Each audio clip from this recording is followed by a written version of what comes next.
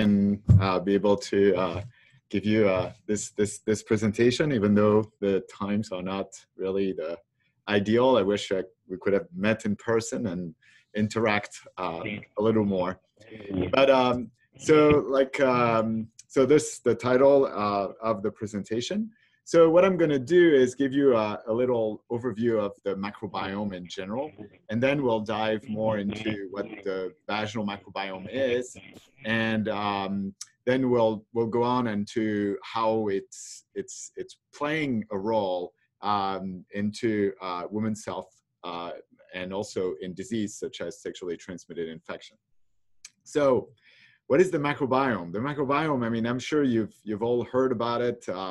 It's not only in the scientific press, but it's also it's becoming a lot more popularized, and you can see it in the popular press. You can see it in New York Times, and there's just tons of books being talked about.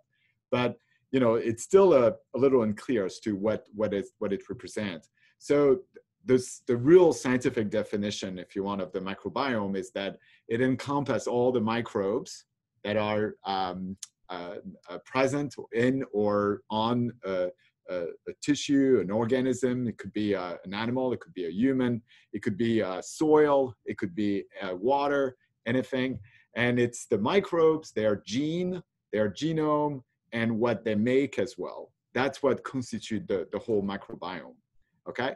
And when we say microbe, we don't just mean bacteria, even though that's what we mostly study, because that's what's the most abundant as part of a microbiome. But that's also the archaea, which are a more ancient form of bacteria, but also fungi, small eukaryotes like parasites and so on, as well as viruses. Okay, so all this represent the microbiome. And the microbiome is not really something that's actually very new. If you remember microbiology class, Anthony van Leeuwenhoek is being taught. We learn about him, and he was really the first one to actually observe microbiome, what he called a body teeming with microbial life. And so he developed this weird little instrument, which is actually a microscope.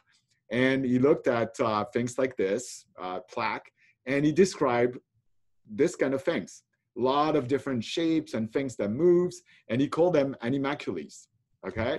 And he saw so much of those that he really felt like all this was all alive. So he was really the first one to be able to observe the microbiome, even though he was kind of in a condition that was more a disease, but he observed it way back in the late 1600s. So the microbiome is not new to science. But the most of the way we've had to study the microbiome has mostly been through basically doing microbiology and cultivation. And in this field, there's a big anomaly, and we call it the Great Plate Count Anomaly, which basically means that when we try to cultivate microbes from an environment, and it could be, like I said, soil, water, whatever, it could be the intestine, it could be anything else we can think of. When we try to cultivate microbes, we really never capture the magnitude that we see when we use microscopic observation. So basically, we only cultivate a very small minority of what actually is present in a sample, any kind of sample. So what's been developed is mostly now more molecular methods that rely on nucleic acid, DNA or RNA, that allows you to really start looking at the microbes that lives in any kind of environment in a much more comprehensive way. And so now we have all those methods, and we've been able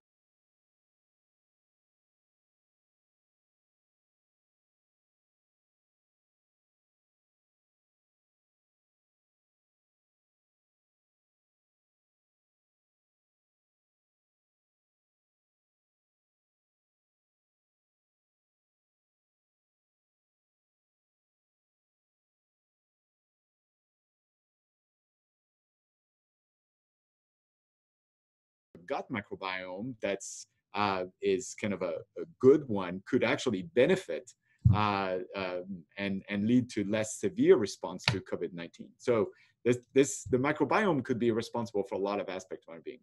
So really what this all means is that microbes are very important to our biology. And if we want to understand our own biology, we need to understand our microbial partner. So obviously we need to understand our own human cell biology as well as those of our microbial partner. So if you think about a human genome, we all carry about 23,000 genes. The estimate changed by a few hundreds there and then, but it's about 23,000 genes. But if you think about all the genes that the microbes can have when you put them all together, we're looking at more than 1 million genes. In the gut right now, we have a catalog of over 23 million genes being described. So the genetic diversity that is provided by the human microbiome is much greater than the diversity that exists between people in the human genome. So if you think about, we share 99% of our DNA. We all human, okay? 99%, maybe even more, okay? When we look at our bacteria only, between human, we only share about 10%. That means that each individual is unique when it comes to its own bacteria. Is more unique than what we are different from by our human DNA. And so this came up to the concept of what we call supraorganism, which means we are a supraorganism. That means we are an organism that's composed of human gene, but also microbial gene, okay? So how do we study those microbes, the human microbiome? So there's many different ways to study it, but the most popular way is called metataxonomic, okay? And metataxonomic is a method that allows you to answer a very simple question. Who is there, okay? It's gonna define what we call the microbiota, which is basically a composition of basically a list of names of all the microbes that are present in a sample and their relative abundance. So you can have 20% of one bacteria, 10% of another, and so on. And so how do we do this? To do this, we relies on the sequencing of what we call a marker gene. So a marker gene is a gene that's present in all, basically, bacteria or archaea or eukaryotes. Not all at the same time, but they, at least in all of those different family, okay? And by doing this, we're gonna survey the composition and the abundance of this microbe. And in bacteria, the most important gene that is a good marker gene is the 16S ribosomal RNA gene. And in eukaryotes, including human, it's going to be the 18S ribosomal RNA gene. So what is that gene?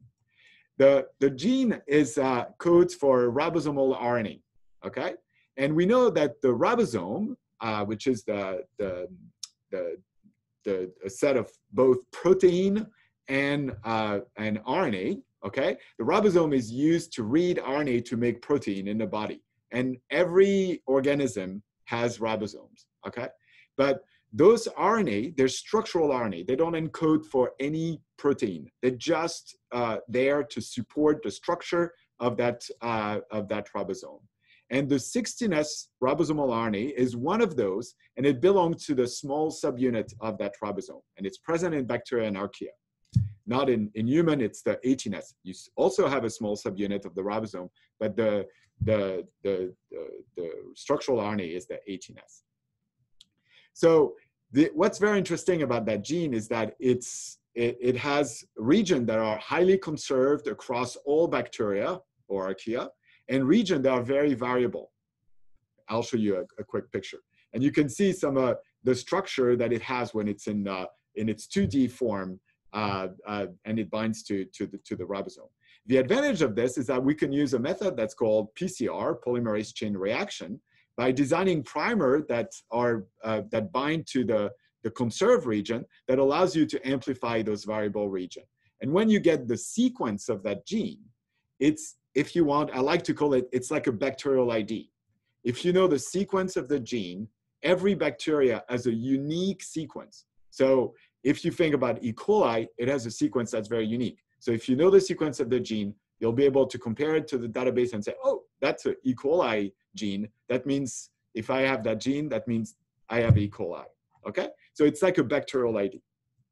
So this is kind of like how the gene is, you know, in a schematic is made. In blue is the region that are conserved. In pink is the region that are variable. So we want to know which one are variable. So we want to know the sequence. So we design primers that binds to the conserved region, and we amplify the region that's in middle. And that's the region that's the bacterial ID, okay? And we can do this now in a very high throughput manner. So we can actually do those amplification in individual sample, but each sample gets a barcode attached to it. And that barcode is a piece of DNA, which the sequence is specific, okay? So when we sequence we amplify all those samples together, like literally hundreds, sometimes thousands, and each one has this unique barcode. So we can mix them up all together, and then we sequence all this, and then we look for that sequence that's unique to each sample, and then we say, oh, this sequence is for sample 1, this sequence is sample 2, and so on. And we start binning all the sequence by their barcode, okay? And then we take all the sequences and we compare them to databases, and then we get ultimately the composition. So for example, if you sequence, let's say 10,000 sequence of one sample, and 2,000 of those sequence, their sequence match to E. coli again, then that means the sample, 2,000 over 10,000, that means 20% of the sample is made of E. coli. And so if you know the name of all the rest of the sequence, you get a very nice composition of the microbiota. It's very high throughput, and it's now a very standard method in the field to study the microbiome. So now, you know about the microbiome, you know how we kind of study it. Let's transition to the vaginal microbiome, which is what I study in my laboratory. So the vaginal microbiome is a very interesting microbiome because in women, when a woman has what I call optimal microbiota, basically you almost see only one species of bacteria, and that species is Lactobacillus. And it's very different than the gut bacteria, the gut microbiome, because in the gut microbiome, we see hundreds of different bacteria. In a vagina, when it's healthy, the more in a gut it's healthy, the more bacteria you have, the better. In a vagina, it's the total opposite. The less bacteria you have, it has to be Lactobacillus, the more optimal it is.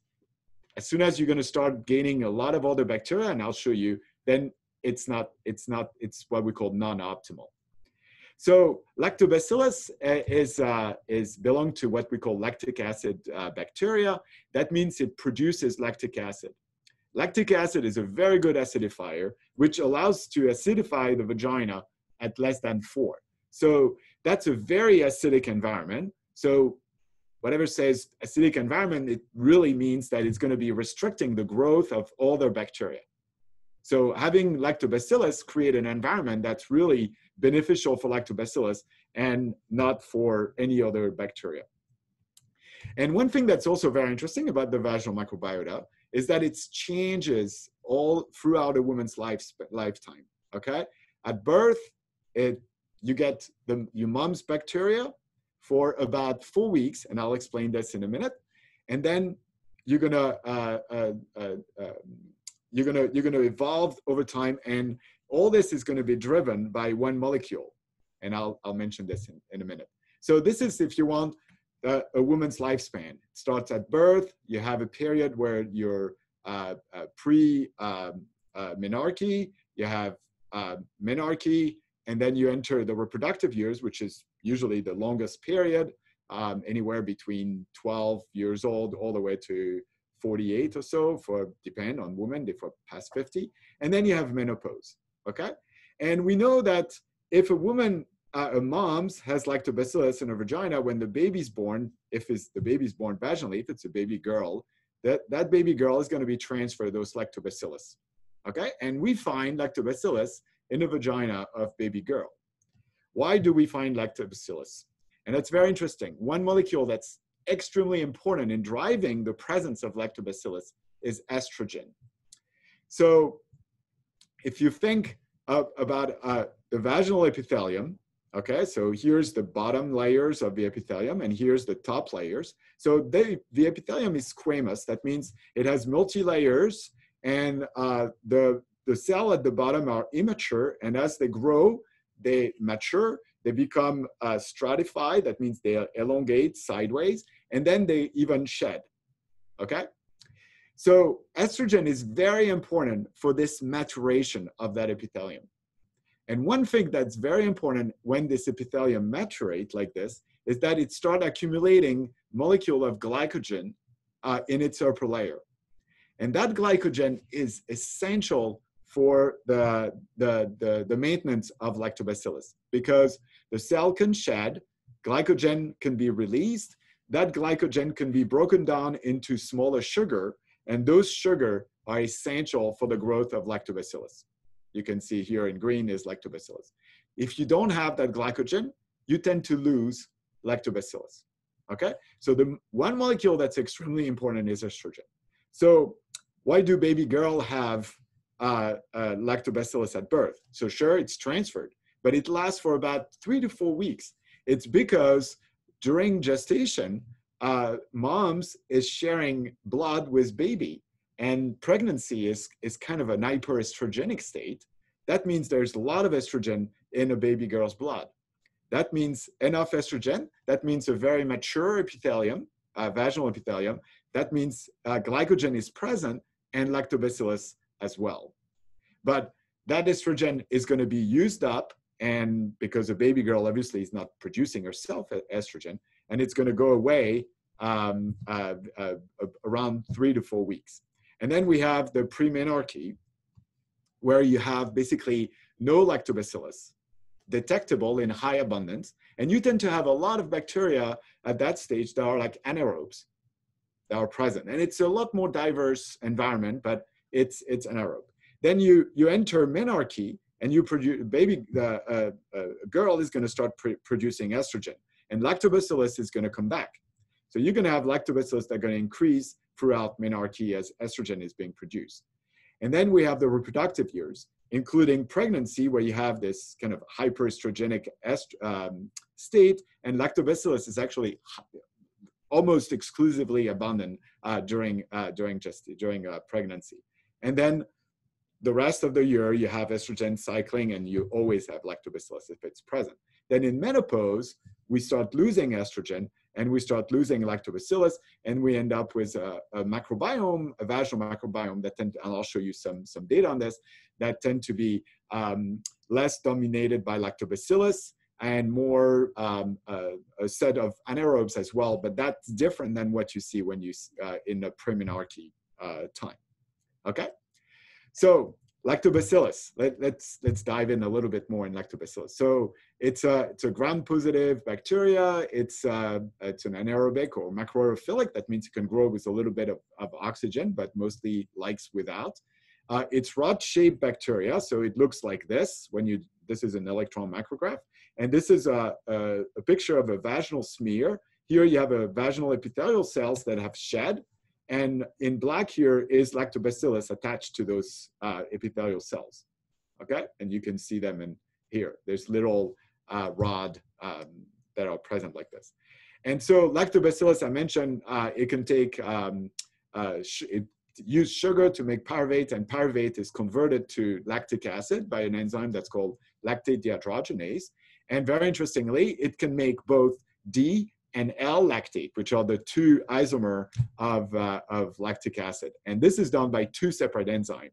So for making both D and L-lactic acid, you need to have those two enzymes. And I'll show you some data. Not all lactobacillus are able to actually do that. So there's 4 species of lactobacillus that are very much, are often present in the vagina. Is Lactobacillus crispatus, Lactobacillus iners, Lactobacillus gasseri, and Lactobacillus jensenii.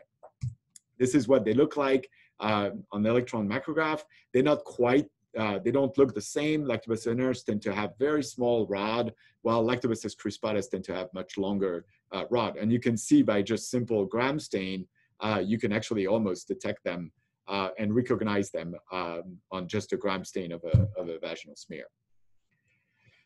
So when we started this work, we were the first one to use molecular method to look at the composition of the vagina. And I'm going to show you this data. So we did a study that we published back in 2011. And we enrolled 400 women in that study. So that was, at the time, was a kind of quite a large study. All those ones were asymptomatic. And very interestingly, they represented equally 4 different ethnic groups. And I'll show you some data. So this is when we characterize the microbiota using the method, that metataxonomic methods based on the sequencing of the 16S ribosomal RNA gene I told you about, this is what we get. So each vertical line represents 1 woman, okay? And the abundance of each of those bacteria that are listed here is shown by a color, with red meaning that it's close to 100%, and yellow means close to 0%. And the shade in between represent different abundance. So what you can see is that you can cluster every single one of those microbiota, and you find that there are women that tend to have, for example, Lactobacillus gasseri being their dominant lactobacillus, or you have women that have Lactobacillus iners, or you have women that have Lactobacillus crispatus, or those that are Lactobacillus jenseni. So we could group each microbiota into a group that we called community state type, okay? And we defined 5 community state type. So 4 of those are defined by a very high abundance of one of the 4 lactobacillus that I mentioned. But the 5th one, which was very interesting, had a very low abundance of lactobacillus. And it had a lot of different anaerobes. And those, remember, they were asymptomatic women. So that means there was 5 group, and the 5th one, it just didn't have lactobacillus, and it had a higher diversity. So a lot of different bacteria. That's what diversity is, okay? And you can actually take this data, which is here in a kind of a 2D representation, you can put that in 3D space. And in 3D space, each ball here represents a woman, and you can see that some women cluster together at the vertices of this tetrahedron shape. And those are the women that have close to 100% of CST1, which is Lactobacillus crispatus, 3 is iners, 2 is gasseri, and 5 is jenseni. And in the middle, you have those that don't have lactobacillus, okay? But one thing that we'll answer later is, what does it mean when you're here in the middle between Lactobacillus crispatus, Lactobacillus iners? Does this mean this woman is always in that state where you have about 50% Lactobacillus crispatus, 50% Lactobacillus iners, or is it a transition state where those women that are on this axis here are basically either transitioning from one or to the other community state type? And I'll show you some data and I'm not going to answer this question right now. So I mentioned to you that we had 4 different ethnic groups represented here. And that gave us the opportunity to look, if you want, at the distribution or the frequency of those community state type in each of those different ethnic groups. And that was very interesting data. This was very surprising.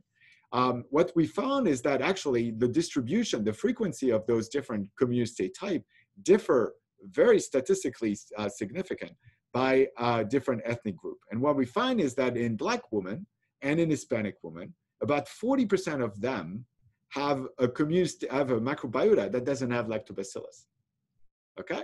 While in white women, it's only 10%, and in Asian women, it's 20%. And the same thing with that Lactobacillus iners, community state type 3, it's 36%, and it's less but equal in Asian women.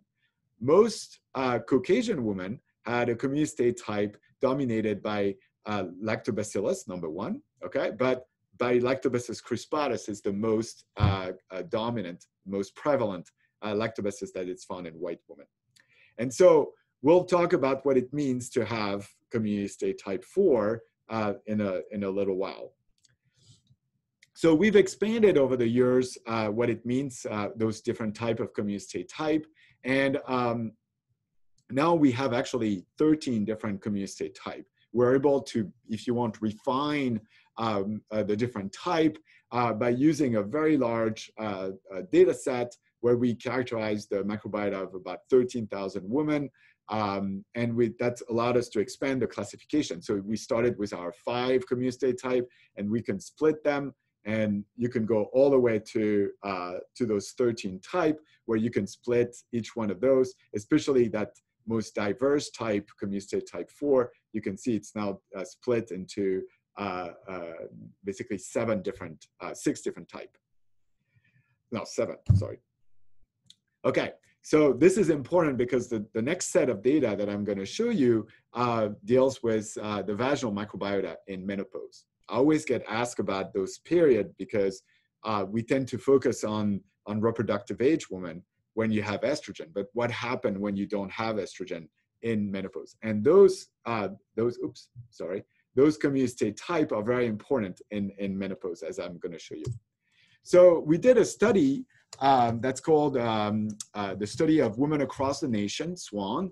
And this is a study that have been following a very large set of women since they were 40. And the study has been going on for about 25 years.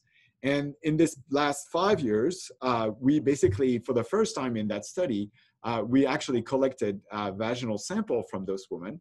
And we were able to characterize with a very good sample size, the composition of the vaginal microbiota in postmenopausal women. So this is truly postmenopausal women. All the women were 65 years or older. And so what you can see here, I'm comparing women who are reproductive age, so premenopausal in blue, and in postmenopausal in orange. And what you can see is that almost for all the category, communicate type 1, which is Lactobacillus crispatus, Gasseri, inners, you can see that women in menopause have a lot less than women pre-menopause, okay? However, when it comes to communicate types 4C, that's where most menopausal women actually, the microbiota belongs to. And it's actually quite rare in premenopausal women. So let's expand a little bit what it means to be 4C. So remember I told you we have 13 types, so you can actually split it, and you can see that most women actually belong to that C01 or C1, which is dominated by Streptococcus, interestingly. And 4C0 is still a very diverse microbiota that often carries a species of Prevatola, for example. That's another species that's an anaerobe that actually thrive in the vaginal environment. So we had also a lot of ethnic information on those women. And so this was the ethnic distribution of the cohort. Most of them were actually Caucasian, but we had Chinese women, we had Japanese women, we had Hispanic women, and as well as Black women. And so that gave us the opportunity to look at basically the same thing that I mentioned earlier in reproductive age women, which is the distribution of those different community type in each one of those ethnicity. And what you can see is that varies again. So Chinese women tend to have a lot more community type 4 than others. And what was actually surprising, and it's still statistically significant, is that if you look at community type that have lactobacillus, so 5, 3, 2, and 1 here, Black women were the one who had the most, which is extremely surprising because in reproductive age, I told you that Black women were the one who had the most community that were lacking lactobacillus.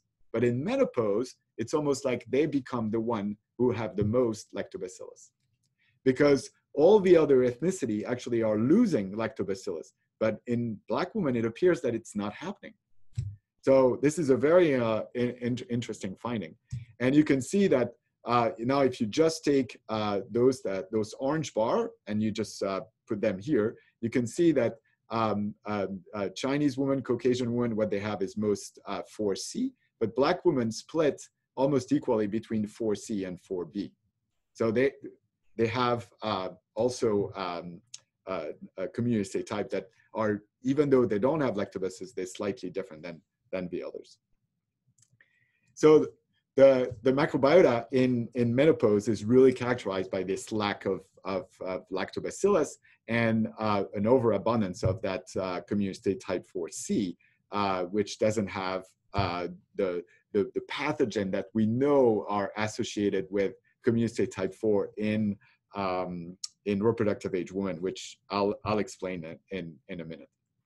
So I remember I told you about those dots that were in the middle and answering the question if those dots were transitioned from one state to another or if they were the way women's were at all times. So we tried to answer that question as well. And so we explored the dynamic of the vaginal microbiota. So we looked at 160 women, and those ones were amazing participants in our study.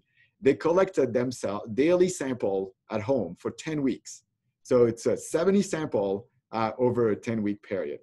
And we had only 2 women of the whole throughout the whole study that actually stopped in the study. They also collected daily diaries. So it was very much, they were very much involved in the study. And then we characterized the microbiota using the same method that I mentioned earlier. So now, instead of having one snapshot in time, we're going to have the composition of the microbiota over time and what it looks like. So when you do this, you see several types of profile. The first type, which is very interesting, is women who are basically dominated by lactobacillus. So in green here is Lactobacillus gasseri, in red is Lactobacillus crispatus, orange is inners, and in brown is Lactobacillus jensenii. What you can see is that almost at all time, they have close to 100% lactobacillus, one of those 4. The only time where they lose that dominance is during menses. So during menses, the microbiota is changing. It makes a lot of sense from an ecological perspective because the environment is changing. You have more oxygen, you have a different physical environment, different biochemical environment, and microbes are going to adapt to that very quickly. And you can see different set of anaerobes that are going to start growing, anaerobes and aerobes that start growing during menses. The effect of menses is different on every woman. So for example, this particular woman, you can see that menses had very little effect on the composition. Same thing here, it's a smaller effect. Streptococcus is the species that show up during menses. Here, Streptococcus doesn't exist. It's Lactobacillus inners that shows up during menses. But you can see as soon as menses is over, the microbiota just snap back in place like it was prior. So this is almost like the optimal microbiota.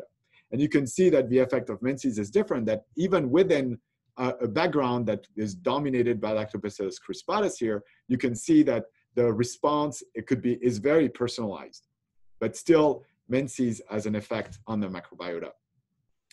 And then you have women that here tend to be respond to menses as well. Here they have also respond to spotting. So this woman was spotting throughout her menstruation, throughout the menstrual cycle, and you can see that each time the microbiota was responding. And here we have a woman who has all 4 species of lactobacillus. So in black is jensenii, green is gasseri, orange is inners, and in red is Lactobacillus crispatus. But all those 4 species are almost in an equilibrium throughout the time. And you can see menstrual cycle also constitute a disruption as well in those ones. But what was most surprising is those patterns. And in those patterns, especially if you look at the first 2, basically you don't even see lactobacillus. I always thought that when we looked at this cross-sectional data, those snapshot in time, that those women that were in that commune state type 4, that was something that would be temporary, something that you just happened to catch because at the time we sampled, it was just, a time where they ended up in that state. But what we found is that those ones tend to actually be in that state where they don't have lactobacillus for at least those 10 weeks period where they were sampled. You can still see the effect of menses, but those ones have a lot of different anaerobes, and they have anaerobes that are even associated with disease such as bacterial vaginosis, which we'll talk a little bit, like Atopobium vaginae and Gardnerella vaginalis. Okay, here it's Gardnerella vaginalis as well, and you have very little lactobacillus. And this woman, it's the same thing. You have some lactobacillus, but it's never dominant. And here you have a woman, the 4th one here, that actually gets treated with antibiotic, metronidazole.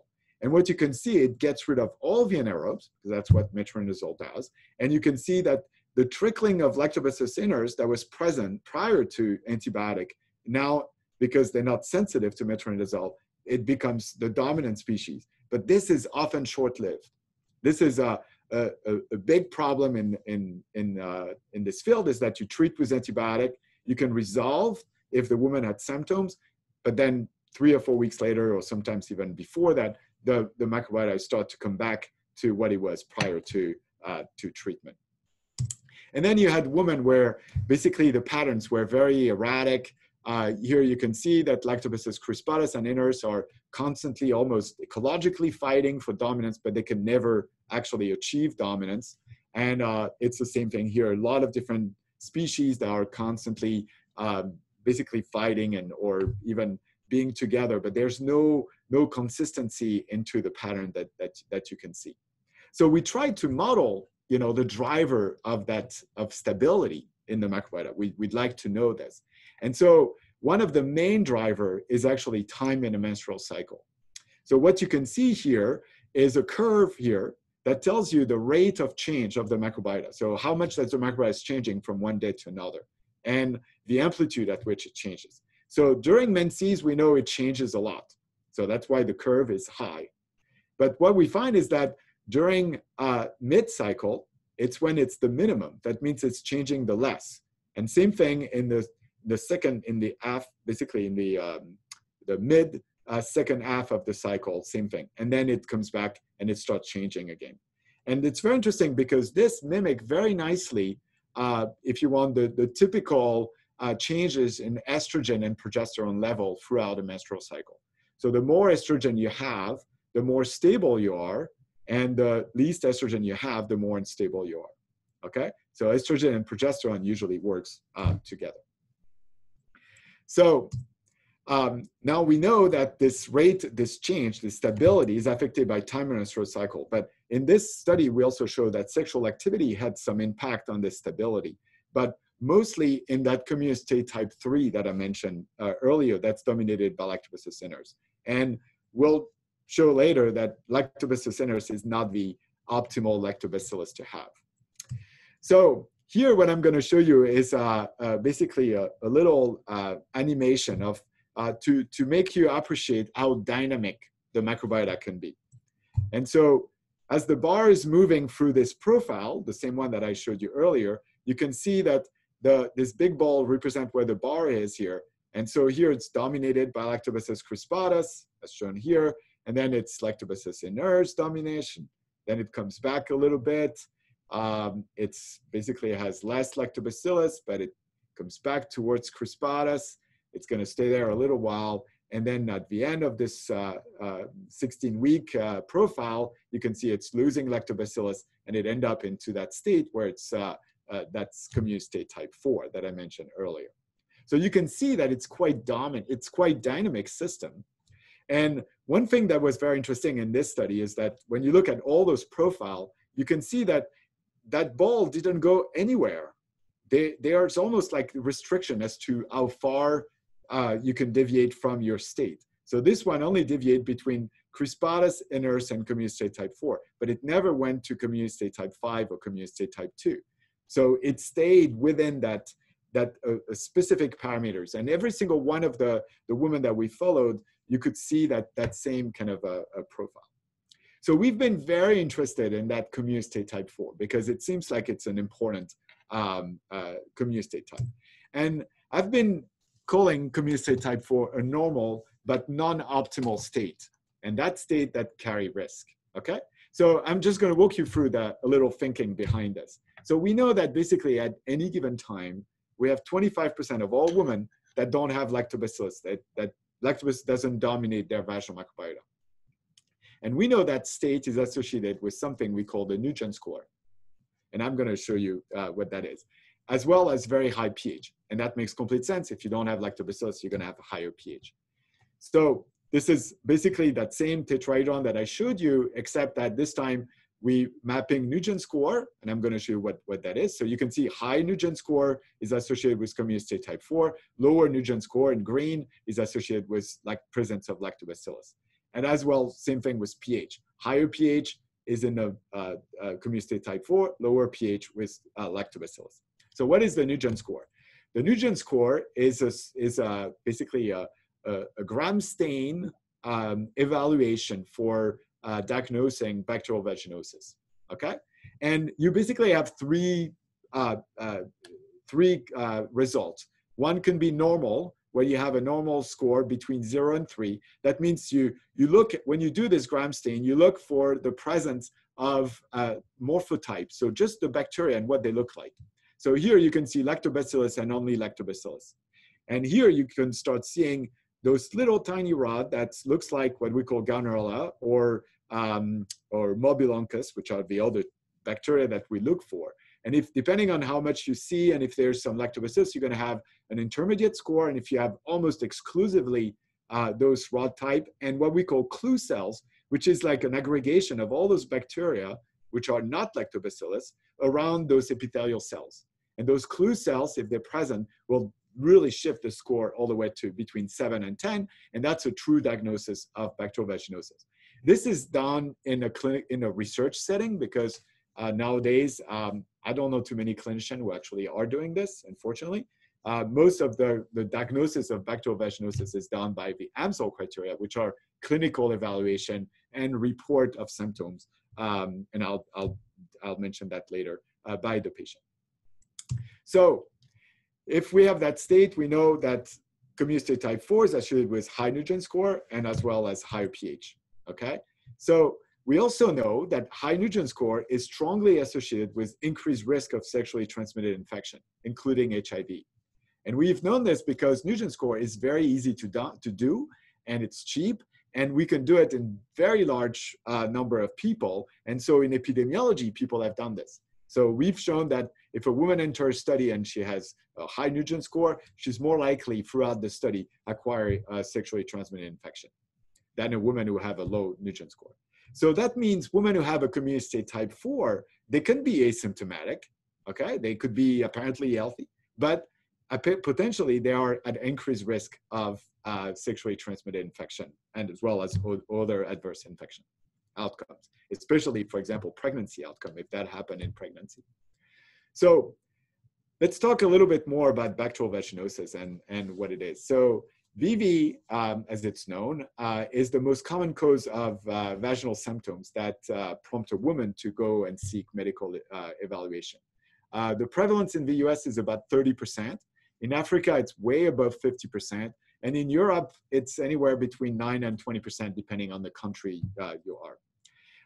That accounts for about 10 to 15 million doctor visits per year in the US. And usually women will seek medical evaluation because they have symptoms. So they will report symptoms such as this thin gray, white vaginal discharge and that odor. Itching and burning also are associated, but usually the discharge and the odor are really almost the best predictor of bacterial vaginosis. It's always been characterized as this kind of broad ecologic disturbance of the vaginal microbiota. Really what it means is not having lactobacillus. So what's very interesting is that if you look at bacterial vaginosis, unless and you look at women who are not seeking medical evaluation, if you just take a broad survey of many women, you can find that women that have what we call symptomatic bacterial vaginosis, that means they're not reporting those symptoms, but when you do an evaluation, the doctor, symptomatic, they do report those symptoms, but if it's asymptomatic, they don't report those symptoms, but upon medical examination or even microbiologically, they literally have a microbiota that looks like bacterial vaginosis. So usually they don't seek medical evaluation, but their microbiota does not have, is still characteristic of bacterial vaginosis. So the intervention to treat BV is really antibiotic, and it's the first one will be metronidazole, clindamycin. There's a new one that's called secnidazole, which is basically you take it only instead of for 5 or 7 days, oral or vaginal administration. Secnidazole is 1 pill, it's 2 grams. You take it once, and then it has a pharmacodynamics that's much longer, so it stays in the body for much longer. It's more effective. But the problem with all those treatments is that, like I mentioned earlier, ultimately, bacterial vaginosis is going to come back. and relapse is extremely common in that condition. So one of the questions that's always coming up is, so is CST4 truly bacterial vaginosis? So what I always answer is that bacterial vaginosis is a type of CST4, but not all CST4 are bacterial vaginosis. And so if you think about the clinical definition, when you have symptoms, that's very clear, and that's definitely a CST4 from a microbiological standpoint. However, treatment is only recommended when the patient reports symptoms. So asymptomatic, because number one, they don't seek medical evaluation, usually are even if the doctor actually had an annual visit or something, might decide there's bacterial vaginosis. If the patient does not report, there's no treatment. That's a CDC guideline. So the microbiological definition of bacterial vaginosis, which is not used in clinical setting, actually aligns very well with the definition of CST4, which is you don't have lactobacillus, you can have Gonorrhea or Morbillincus, which is also called BVAB1, which are strict and facultative anaerobes. So now if you think about it, considering that only about half of the women with CST4 actually will report symptoms, okay? That means we're not treating the risk associated with CST4, which are, the STI and everyone. We're only treating the symptom. So we're only treating the symptoms associated with bacterial vaginosis, because as a population, you still have 50% of the women that have the risk, the risk associated with having a microbiota that's like CST4. So what are those risks? And whether you're symptomatic or asymptomatic for bacterial vaginosis, you have risks such as this. So you can have gynecological risk, such as PID, pelvic inflammatory disease. I mentioned acquisition of STI that include herpes, HIV, chlamydia, gonorrhea, HPV. There's a lot of morbidity because that's associated with, for example, discharge and malodor. In obstetric, there's also a lot of things. Most of them are preterm delivery and low birth weight, but there's a lot of other postpartum and postabortal endometritis, amniotic fluid inflammation, chorioamnionitis, and so on are all associated with this bacterial vaginosis, whether it's symptomatic or asymptomatic. So now the big question is, what should we do clinically? Should we start moving to a place where we start treating all community type 4? So we can do a microbiological evaluation of the microbiota and start treating. So we've known for a long time that not having lactobacillus is a risk factor, okay, for all those outcomes I just mentioned. But like I said, we only treat symptoms, so we're not addressing this major health issue in women. And so the problem is that effective treatment of symptomatic or asymptomatic bacterial vaginosis, so if we were to treat all CST4, I think if we could have those effective treatment, we could have a major impact on women's health, okay? We would reduce STI, we would reduce, especially not just in the US, but in Africa. But the problem is that to be able to treat all basically bacterial vaginosis, symptomatic and asymptomatic, it will require the CDC to change their guidelines. And that's a big one. That's very difficult to achieve. The second problem is that we don't have very efficacious treatment for BV, let alone for all CST4.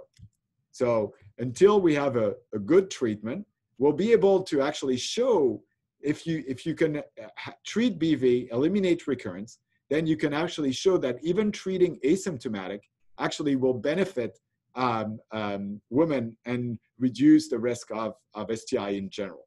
And because we don't have an efficacious treatment, a lot of those clinical trials have not been successful, whether it's for STI or even for preterm birth.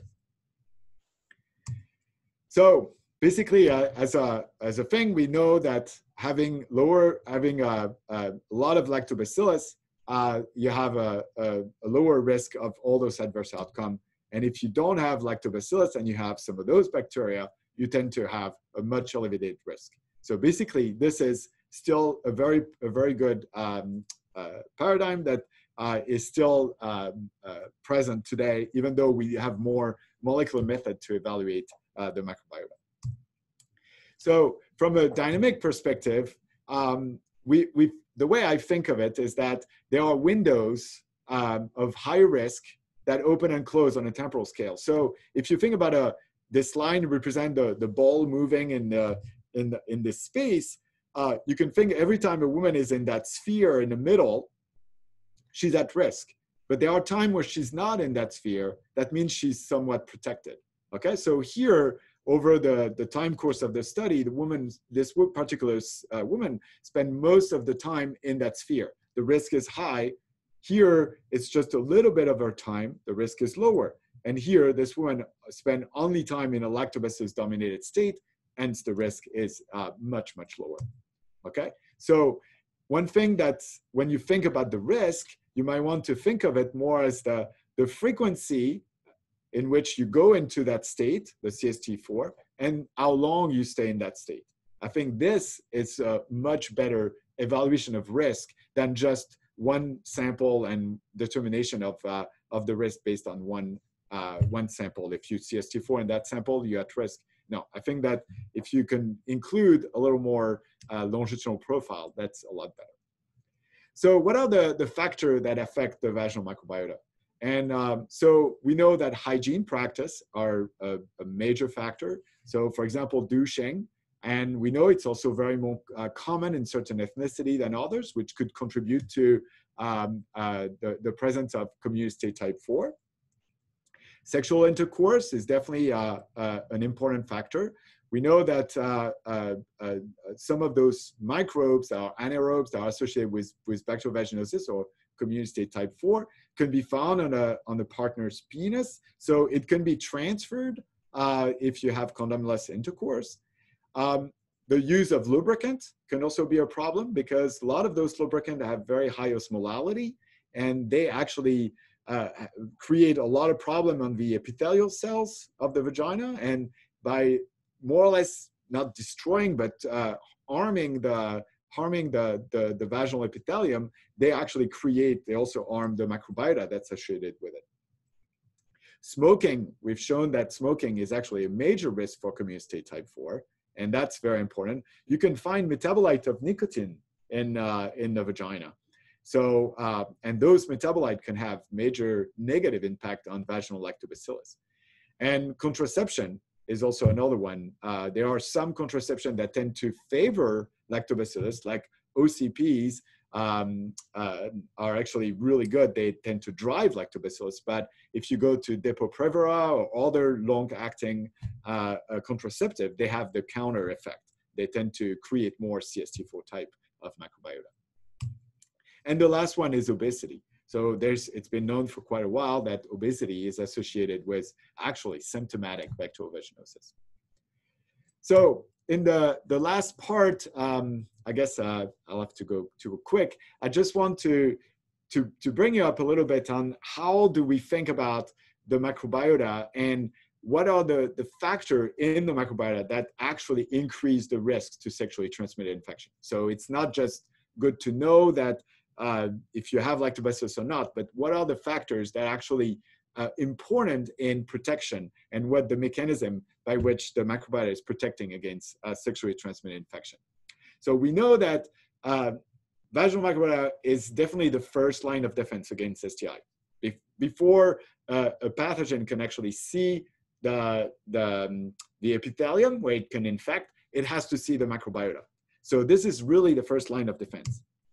So we know that when you think about any kind of infection, there's a lot of data on the estimated rate of transmission after contact. That means the successful infection after you're in contact with the pathogen. So here I'm showing you data for Chlamydia trachomatis, which is and I'll show you a little bit about chlamydia, the pathogen for chlamydia. Usually only 25 to 40% of the infection actually result in a true infection. So you can be exposed to chlamydia, but only 25 to 40% will lead to a true infection. And that number is actually much lower for HIV. So what we've been thinking is that there are different types of microbiota that are better at preventing STI than others, because not all women have the same microbiota. So, but 25% to 40% of the case, they'll have a microbiota that's permissive, and in others, it will be protective. So what we want to understand is the type of microbiota and what are the if you want, the microbiome host functional interaction. So how do those two work in concert to actually govern that susceptibility or protection to STI? So for those who are not very familiar with chlamydia, chlamydia is actually a very difficult pathogen to study because it's an intracellular pathogen. Its infectious particle is called elementary body, and that elementary body is going to attach to epithelial cells in the vagina or the cervix, sorry, and that once it attaches, it's going to invaginate inside the cells, and it's going to make what's called an inclusion. And inside that inclusion, it's going to convert to from an EB, an elementary body, to a RB, a reticulate body. And the reticulate body is the form of chlamydia that can divide. And it's going to divide inside the host cell, making a very large inclusion. Once there's too much reticulate body inside that inclusion, they start converting back to an elementary body. And then it gets so big that it just bursts the epithelial cells open, and it's going to release new elementary bodies that now can continue and infect other cells. Okay? So we've been trying to study the role of the microbiota in preventing this particular infection. So the first thing we did is study women that had chlamydia. And we had 150 women who were chlamydia positive, and they were then subsequently treated with azithromycin. And then we resampled them, which is the typical treatment, 1 gram azithromycin, and then they can go home. And then we resampled them 3 months later. So this is what the microbiota look like when they actually positive for chlamydia. Most of the women actually have communicate type 4. Some of those have communicate type 3, and there was only 2 in this study that had communicate type 1 and had chlamydia at the time we did the diagnosis, okay? Then when you compare to a population that never had chlamydia, that's ethnically matched, this is what you see. So there's major differences. Definitely a lot more communicate type 4 when you have chlamydia, but it could be the effect of the infection. So now let's look at those same women 3 months later once they clear of the infection. And what you can see is that, very interestingly, they have about the same amount of communicate type 4 as the control group, but most of them have communicate type 3. And that's also statistically significantly different. So one thing that's very interesting here is that we can start thinking about different hypotheses. So obviously they took azithromycin. So people might say, well, maybe what you see is that the effect of the antibiotic, because antibiotic kill bacteria, so you will drive the microbiota in one direction or another. The other hypothesis is that they return to a microbiota that they had prior to be infected. So it's a subpopulation of this control population that's basically at risk of that infection. And the risk is carried by this communicate type 3, which is dominated by lactobacillus iners. And we know that not having lactobacillus is a risk factor. But here, the novel thing is that would mean that we're saying that lactobacillus iners, a lactobacillus, is actually increase the risk to infection. And so we decided to test this hypothesis because that would make a lot of sense. So we tested the antibiotic hypothesis. And definitely we can say that antibiotic contribute to the pattern that we see somehow, because when you test the resistance to antibiotic to different strain of those different bacteria, you can see that strain of Gonorrhea are resistant to azithromycin, have some level of resistance, as well as strain of Lactobacillus iners. However, all the other lactobacillus were completely sensitive to azithromycin. So azithromycin can wipe out most lactobacillus and have some Lactobacillus iners or Gonorrhea to remain, which means that CST4 or CST3 might actually be what you're driving to. Doxycycline, which is another antibiotic for treating chlamydia, actually was almost all bacteria was sensitive. There was some low-level resistance for Lactobacillus iners and Gonorrhea as well, but much much more sensitive as a whole. So the second hypothesis is that inners is actually not protective against chlamydia.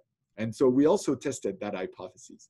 So what you can see here is chlamydia, like I mentioned to you, it makes inclusion, those little inclusion inside the cells where you have those reticulate body.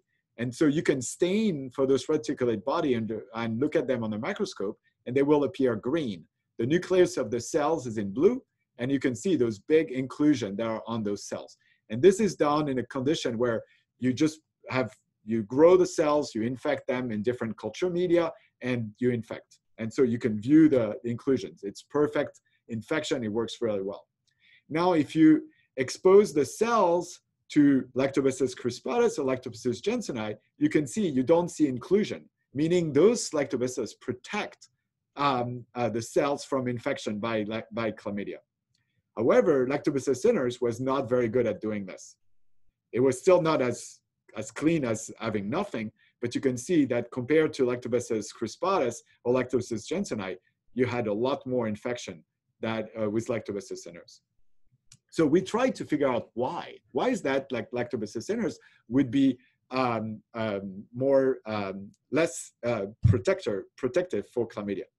One thing that we looked and we found is that Lactobacillus inners is very interesting, is that if you look at all the different lactobacillus, they tend to produce both D and L or just D. So Lactobacillus jenseni only produce D and doesn't produce L lactate. Lactobacillus crispatus and Lactobacillus gasseri produce both D and L lactic acid. But Lactobacillus inners only produce L lactic acid. So we decided to test if actually D lactic acid is actually the molecule that could actually contribute to this phenotype. So we measured the production, and we were able to confirm that crispatus and jenseni make D lactate, make a little bit of L, but Lactobacillus inners in orange here doesn't make D and makes a lot of L lactic acid. And so what we did, we took this experiment, okay, and we complemented Lactobacillus inners with D lactate or L lactate at pH 4. And you can see that when you complement with D, you basically reduce the infection to the level of what Lactobacillus crispatus does. But when you complement with L, which you already had L, so the pH is very low, then you actually don't. You maintain some level of susceptibility. So it seems like lactic acid is very important. And so what we did here, we wanted to understand if lactic acid was affecting directly chlamydia, or was it affecting the cells? And what we found is that it does not. It affects it doesn't affect chlamydia. So what we did, you expose chlamydia to the cell to lactic acid, or you expose chlamydia to lactic acid here. And you can see that you at pH 7, you have no effect whatsoever. But if you go to pH 4 with D-lactate, if you expose the cell only, you can see that you have a protection. If you expose chlamydia only, that protection is lost. If you expose both, you can recover the protection. And L-lactate protect a little bit, but much less than D-lactate. Okay? So not only it's lactic acid, it doesn't affect chlamydia directly, it affects only the cells directly, but it also does this in a pH-dependent manner. So it's not the presence of lactic acid, it's the pH at which it's also present. So you cannot neutralize lactic acid, you have to keep it at pH 4. So the next thing we wanted to know is we wanted to understand if you have those cells and you expose them to lactic acid first and then you infect, can you actually protect like this? And how long can you maintain that protection? So what we found is that even 24 hours post-exposure, you can still maintain resistance to infection when you're exposed to D-lactate or L-lactate compared to a control that's just HCl at pH 4. So pH itself is not good enough. It has to be lactic acid-driven pH. And then you can use the same thing with the bacteria. If you expose the bacteria at up to 24 hours and even to some extent, almost 48 hours, you're still protected. So there's a long-lasting effect of that exposure on the resistance to chlamydia. What was more interesting is that we did the experiment in reverse. We infected the cells And then we waited different time, and then we exposed them to lactobacillus or lactic acid. And we asked, can you actually clear the infection? And what we found is that it's actually the case. So if you do this 3 hours, 6 hours, 12 hours, or even 24-hour post-infection, you can see that you can start clearing the infection. So if you were to let the infection go, this is what you would see. But at 3 hours, you expose, and you measure this at 48 hours later, you can see that you have almost no infection as with D and L lactic acid. And the same thing with lactobacillus. But lactobacillus iners is never good enough to do this, okay? So lactobacillus iners is definitely, because it doesn't produce D-lactate, is not a very optimal lactobacillus. So let's summarize all this. And this is my last slide, so I went a little bit over, but so we know there are different types of vaginal microbiota, and they differ by the type of lactobacillus or not having lactobacillus, and that leads to different level of protection against infection. We know that the vaginal microbiota can be very dynamic, and this basically very dynamic system is related also to the level of protection that it affords. Okay, so if you stay all the time in lactobacillus, you tend to be very protected. If you keep on moving away from lactobacillus, every time you kind of open the door to infection. So it's how often and how long you stay in that no lactobacillus state that drive that level of protection. We know there's plenty of factors in our regular life that can affect the composition of the microbiota, and those could potentially be controlled. What we know also is that lactic acid is a very important metabolite, and that lactic acid actually affects host physiology. I didn't show you all this, but we've shown that lactic acid actually affects the rate at which the cell divide, and by slowing down those cells, they can actually protect against the infection, because the cells have to be dividing very heavily, very fast to sustain the infection. So we know lactic acid is very important, especially for chlamydia. And so what it really highlights is that we really need a new solution. And the fact that we can actually, by adding lactobacillus even post-infection, really it points to a new solution that can be based on means to modulate the vaginal microbiota. And if we can modulate it towards dominance of lactobacillus, if we can maintain that dominance, we can really improve women's health, especially in pregnancy, and decrease all those adverse events that are associated with having those non-optimal microbiota that don't have lactobacillus. So with that, just want to thank some of the people that some of the people that are in my lab that did some of the work. This is another faculty at the University of Maryland, but at the dental school, Patrick Bavoil, who's an expert on chlamydia, and I've been collaborating with him for over 10 years. And Rebecca Brotman and Courtney, we work together. Rebecca Brotman is an epidemiologist with whom I work, because I think that when it comes to public health in general, and the microbiota can play a role, but you have to work with the right people that can actually know how to do those kind of big epidemiological study. And so I've been working with Rebecca also for almost 12 years now, and it's been a fantastic relation. So now, if you have any question, I'll be more than happy to answer them. Thank you, Dr. Ravel, for that presentation. I know it's been a very busy time for you, so thank you again for being a part of this medical symposium.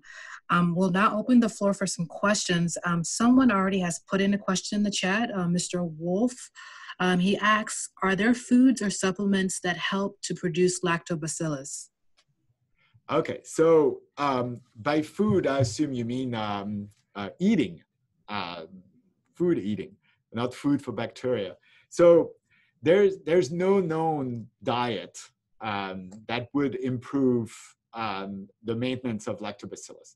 However, there are data now that are suggesting that having a healthy gut is associated with a higher, if you want, prevalence of lactobacillus. So like I mentioned, obesity is associated with not having lactobacillus.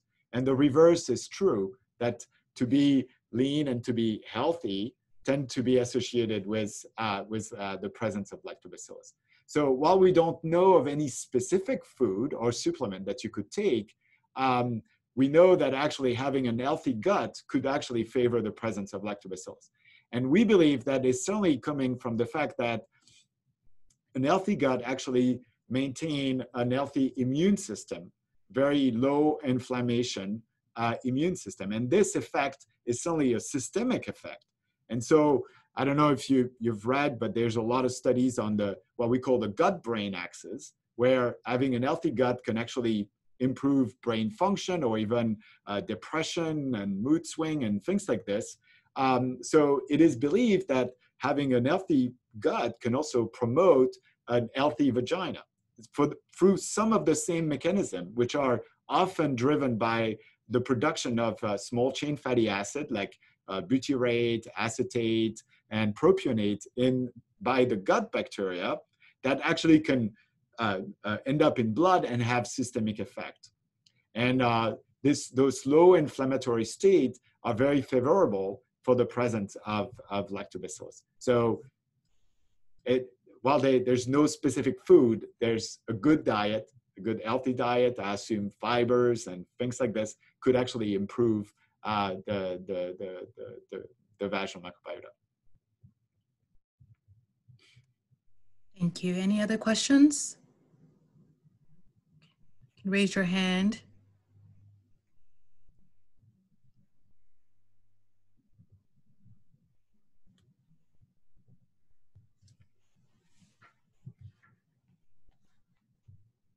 Any more questions?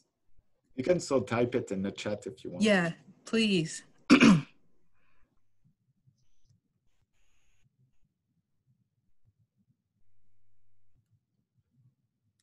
I know it's already been a long presentation.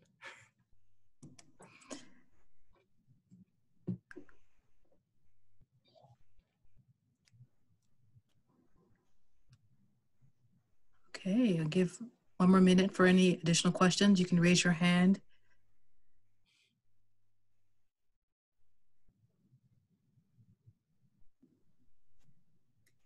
Don't be shy. Okay. Someone asks, any advice for sexual activities? So obviously, so there are several aspects of sexual activities. So especially in the US, for some reason, there's a high use of lubricant. And so the idea is to use lubricant that have very low osmolality. So there's a lot of study on coconut oil, for example. It's a more natural lubricant that has low osmolality. And there are some lubricants that are being used. One of them is that's on the market. That's the best one that we measured osmolality in a lot of them. And one of them is called Good Clean Love. And it also has one of the lowest osmolality all of them, which is very similar to what we measure actually in vivo.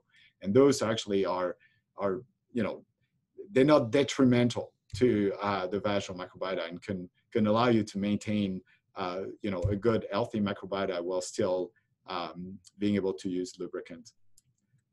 So that's, and obviously we as in my group, we've been developing and kind of ways to modulate this microbiota. And so there soon we'll have on the market a true solution to be able to actually restore a lactobacillus dominated microbiota. And those are solutions that include not only just the bacteria, but a lot of other a component like the food for the bacteria, a way to maintain low pH, a way to maintain a low redox potential in the vagina, because it's what we see in vivo. And when you have, for example, this community state type 4, you don't have this kind of properties. So we'd like to restore them to create an environment that's favorable for the growth of lactobacillus, and especially the lactobacillus we provide with that solution. So manipulation of the microbiota, post-sexual activity could actually become something that's that's soon will be an option as well. Thank you. Any additional questions?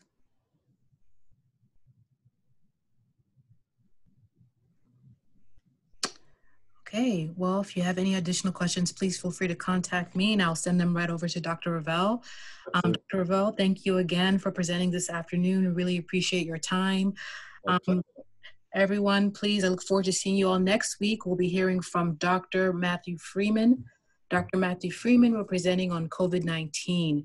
If you have any other people, friends, colleagues, or neighbors that would be interested in this topic, please share the registration link and they can still register before next week. Again, the time will start at 10:30. Excuse me, sorry. I totally recommend yes. This talk. He's one of the few researchers on campus right now who's working basically 24/7 to find, basically he's testing new drug against COVID-19. So he has a very high level security lab and he's growing the virus. He's been studying it for years. He's a fantastic speaker. Thank you. Thank you, Dr. Ravel. All right. Well, thank you again. Look forward to seeing everyone next week. Take care and be safe. Thank you. Bye-bye. Bye. Thank you.